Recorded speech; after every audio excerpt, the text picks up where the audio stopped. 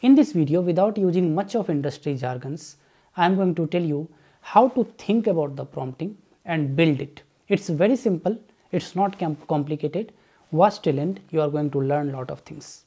Before that, please give a thumbs up and subscribe to Unfold Data Science if you have not done yet. Let's start. So what we are going to learn today is some examples of bad prompts. First of all, I am going to show you what is not a good prompt. Then we are going to see what is the purpose of prompting actually. So when you think of prompting an LLM, when you think of using an LLM, then what is the purpose you are trying to achieve?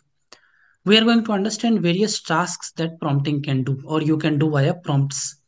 We are going to understand the art of iterative prompting. So in first go, you will never be able to write a very good prompt. It has to be an iterative approach. So how do you build your prompt?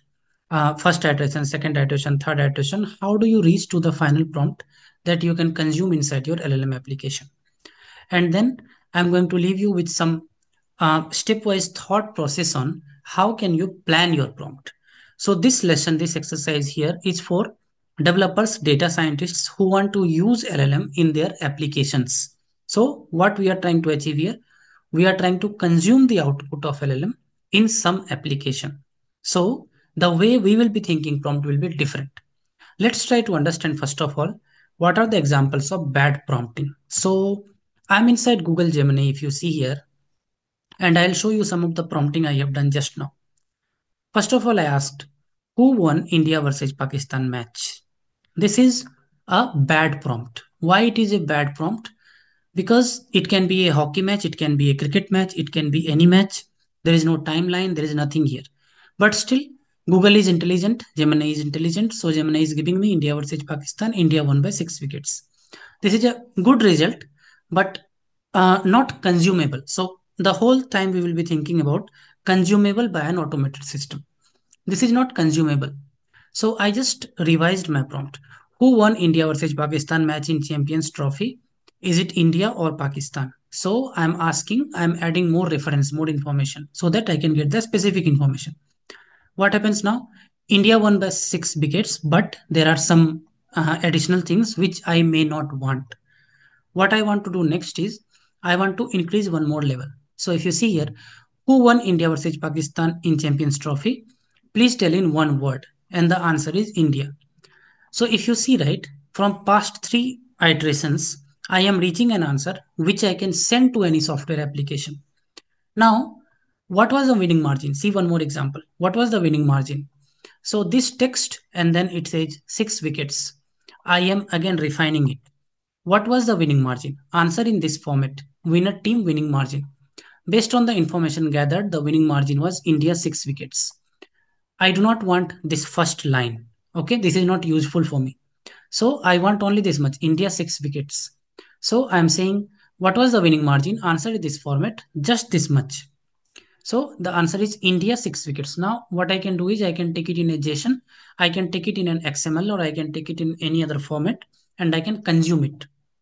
So I'm just trying to show you how to how the response that you get from LLM to make it consumable. Okay, but whatever topic I mentioned here, right? I'm going to show you examples of all these now, and we have to understand the purpose of prompting. So I showed you what are the bad prompts. Now think from developer point of view or data scientist's point of view. Think from software developer's point of view. So there is an LLM, right? You want to use LLM for multiple purposes. What could be those purposes? So the purposes could be I want to summarize. The purpose could be I want to infer something from a text. The purpose would be I want to expand or elaborate something. Okay, don't worry, I'm going to show you all examples now. The purpose could be I have a PDF file, I want to ask some question and answer. That is another purpose. The purpose could be I have a, let's say, data of a company, a report. I want that report to come in a tabular format so that I can create a table out of it. So I just gave you 4 or 5 examples here. Either you can infer, you can summarize, you can do question answering, you can do formatting, you can do some kind of, we will see, okay, what all things we can do. Now, in your job, in your work, out of all these, what is that you want to do, and how do you tell the model to do that. That is very important. So whenever you are creating your prompt, right, just remember, be specific, be specific, and give context to the model. These two things you have to keep in mind always. I will not use any industry jargons here. I am just trying to make you understand in very simple language how do you write the good prompts. Okay, please remember to start with, be specific and give context. If you do these two things right, your model will start giving you whatever you want your model to do. Now let's try to understand all these examples that I gave you, right? How from the same data I can get model doing all these tasks. And after that, I'm going to show you the art of iterative prompting once. Okay, so let me share my notebook and I'm going to walk you through that example. So what I have done is I have created a blank notebook here, 26th Feb 2025 prompt engineering for ChatGPT, and I'll be using basically Grok because the inference is faster in Grok. But before that, .env load.env I'm importing because I need the Grok API key, and in my .env I have my API key. So I have written here ChatGPT, but I'll be using Grok because the Grok inference is faster basically. So we can see the response faster. That's not a problem. So how do you use Grok is basically you can simply put your Grok key and in the environment file and you can import that. So now I have this Grok key which I can use. First thing what I'm going to do is I'm going to initialize the Grok client. So here what I'm going to do, from Grok import Grok and initialize the client. Then what I'm going to do is I'm going to write a helper function that will help me to consume any of the model, any of the LLM available. So if you see here, this is my function, which will take a prompt as an input and the role is user. It will just pass that input to the LLM. In this case, the LLM is this one. Okay, you can change your model, whatever is available on Grok. But just to show you how this will work, right? So here I can give um, any prompt basically. So hi, how are you? So what should happen is I should be getting a response from the model. So as an I don't have a feeling, but I am here to ready. So this inference is very fast. So hence I'm using Grok. So basically what this my func will do, it will give me the response of whatever I ask. Now, first of all, I want to prepare some text with which I can play around. So I'm going to ask the model to give me a summary of India versus Pakistan match, Champions Trophy 2025 played in Dubai on Sunday 23rd Feb. Include both team scores, all player runs, wickets and complete stats. So this is the query I'm giving. But remember, we will be not getting the exact response from the Dubai match. The reason being, there is a limitation of this model. Okay, so this model will have some cutoff and it's not a live fetching information, but still we will get something. So let me see what we have got here. So if you see here, right, India clinches a thrilling Champions Trophy victory over Pakistan in Dubai and things like that. But all the stats and all the information might not be correct. For example, Virat Kohli scored 100, but here you see Virat Kohli 120 is written. Don't worry about that. It's fetching information from some source. It's not updated, but this text we will use for understanding how we can consume LLM output in a proper way. So if you remember, I told you there are various tasks that our model can do. First of that task, keep in mind these tasks because these are the ones you will be mostly doing. First task I'm asking here, if you see, summarization is my first category of task. Summarize the following cricket match report in one concise paragraph, and I'm giving this input. Okay, what I want the model to do, summarize in one paragraph. So if you see here, it is summarizing in one paragraph. Fine. Another example of summarization that you should keep in mind is sometimes you will want the summary to be in bullet point. So what I'm saying here is provide a summary in 3 bullet points. Highlight the key moments. So if you see here, right, the response will change. Here is a 3 bullet point summary. Pakistan's Azam shines, but India's Kohli dominates. India recovers from early wobble, Umrah finishes with a flourish. So 3 bullet point summary. What we can also do is we can limit it to some words. Okay, so that also we can do. For example, all these things you will use for different purposes. Now what I'm asking is, I'm saying, please summarize, focus on the performance of Rohit, Virat, Jasprit Bumrah and Rizwan. So 4 player performance I'm specifically interested in asking. So if you see here, it is giving me summary and it is focusing on those 4 players. So I showed you 3 different ways of getting the summary. First is a generic summary. Second is you want in bullets. Third is you want to focus on some specific parts. Keep in mind, summarization is one of the most important thing that you can do using LLM. And I showed you some examples. You can obviously add your flavors on top of that, and you can understand where summary can be used. The next set of things that I want to show you is from the same text, how you can do question answering. So question answering can be one flavor of question answering can be specific fact. For example, how many wicket did Haris Rauf take? This is a question answering on specific text. See here, Haris Rauf took 1 wicket for 45 runs in 6 overs. Okay, obviously we can tweak this, but this is one of the fact. Fine. Second thing, we can also ask about the score. This is again a question answering example. What was the final score of the match? The final score, Pakistan this, India this, India won by 6 wickets. This is again an example of question answering. And I'm going to show you examples of something known as sentiment analysis and how it will vary based on what prompt you give. So here I'm saying, what is the overall sentiment of the match? Is it positive, neutral or negative? So I'm giving model a chance to think on those 3 things only. So if you see here, right, the overall sentiment of article is highly positive.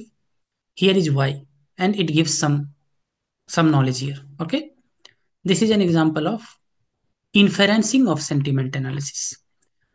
You can also infer the rivalry implications. So if you see here, right, how important was the victory for India in context of Champions Trophy? So the inference could be from different perspective. The first perspective here was what is the overall sentiment. The second perspective is why it is important for India. So you see 2 different flavors of inference only. Okay. So from this perspective, you are asking inference. From that perspective, you are asking inference. So both perspective you can see here. Then the another task that I want to show you here is something known as expanding or rewriting. Please use this very, very carefully being a ethical AI practitioner, because you can expand and you can rewrite in like lot of things. So whenever you are using this, please be very, very careful and please be very, very vigilant of what you are generating. Here I am saying rewrite this match report from the perspective of an Indian cricket fan, emphasizing the excitement and drama of victory. So you see here, I'm asking model to expand and use the India's perspective.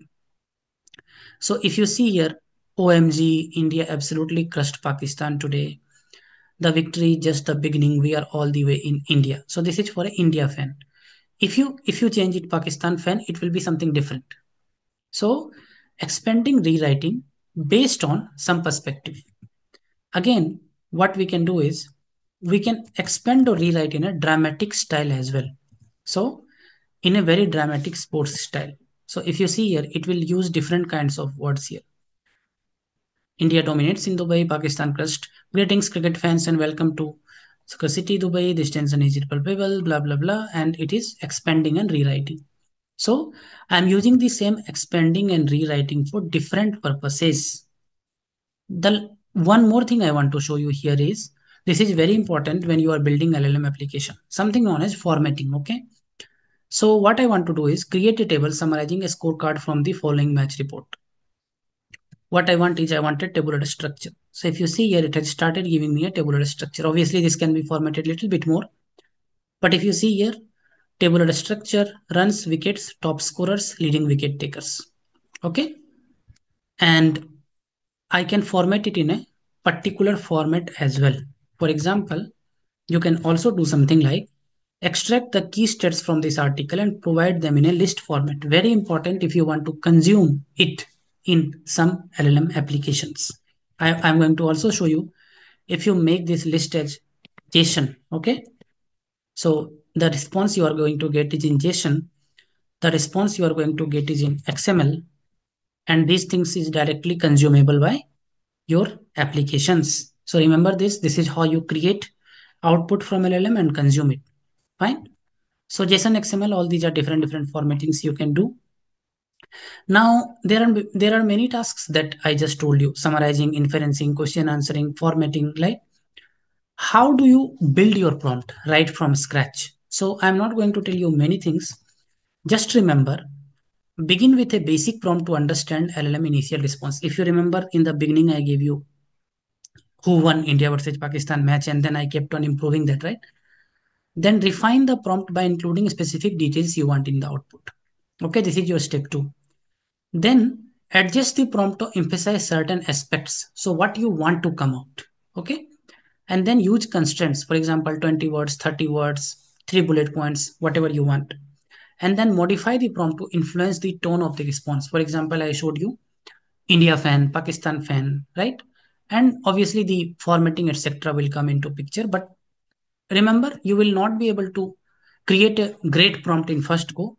Iteratively you can do it. Let me show you one example of how you can do that. So first of all, I will do the first step. Summarize this cricket match. Okay, first step. This is the summary. Then what I'm going to do is I'm going to say summarize this cricket match focusing on scores of the key batsman and bowler. So I'm adding specificity here. If you see, first start simple, then add specific information that you want. Okay, then I need to refine the focus. So if you see this prompt, right? Summarize the cricket match in 3 bullet points, include the final score, blah, blah, blah. So I'm refining my focus. What is that I want? Okay. After refining the focus, what we need to do is add constraint and adjust tone. So add constraint means, as I told you, how many words you want, how many bullets you want, what format you want, and things like that you can give here. I'm saying give me 3 bullets. It is giving me dramatic tone. It is giving me. And here what we can do is we can change set tone or whatever you want to do, right? If you want to change it as an Indian fan, Pakistani fan, formatting, those things you can do here. Fine. Now, if you want to send output to an LLM or send output to an application, right? How I will write my prompt is analyze this text and give me output in below format. Winner, winner, win margin, margin of win, man of the match, man of the match. So if you see this response, right? Winner, India, win margin, 6 wickets, man of the match, Virat Kohli. Now this output, we can simply take it and use it. Okay. We can simply take it and use it. Let me try to post this. Okay. So this, again, whatever format you want, you can take it and use it. So 5-step process of prompting here. You have to start from something basic. You have to add specificity, refine focus, add constraint, and adjust tone. And then this prompt you can use in your applications very simply. Now you might be hearing things like chain of thought prompting, few shot, zero shot prompting. Those are of course the technical terminologies of prompting, but keep in mind these simple points. Okay, before we wrap up, keep in mind whenever you are writing prompt, right, use action verb like summarize, translate, explain, or generate. Say exactly what you want LLM to do. So in all these examples I showed you, right, say exactly what you want LLM to do. Use explicit instructions. Okay, give LLM sufficient background, because if you don't say I want a cricket match output, it's never going to come. Divide large tasks into small tasks, more manageable steps. You might have heard something known as chain of thought prompting, few shot prompting, right? That is what we are trying to do here. And clear separate different parts of prompting using delimiters. For example, if you are passing a variable, if you are writing large sentences, right, then you can do. And few shot prompting is something very useful because you give model the examples. So in this way, what you can do is without using any industry jargons, without using any fancy stuff, right? Next time onwards, when you think of writing a prompt, you know what is the cookbook of prompting, right? So you know, okay, this is what I need to do. My task is a summary task. Fine. I will start with something basic. I will improve on. I will add the tone. I will see what format I want. I will add the specific instructions, and then your prompt will be ready. So with this, I hope the art of prompting is clear to you without any industry jargons, and you will be writing very good prompts. I wish you all the best with your LLM learning journey, guys. See you all in the next video. Please give me a thumbs up if you like the content. Wherever you are, stay safe and take care.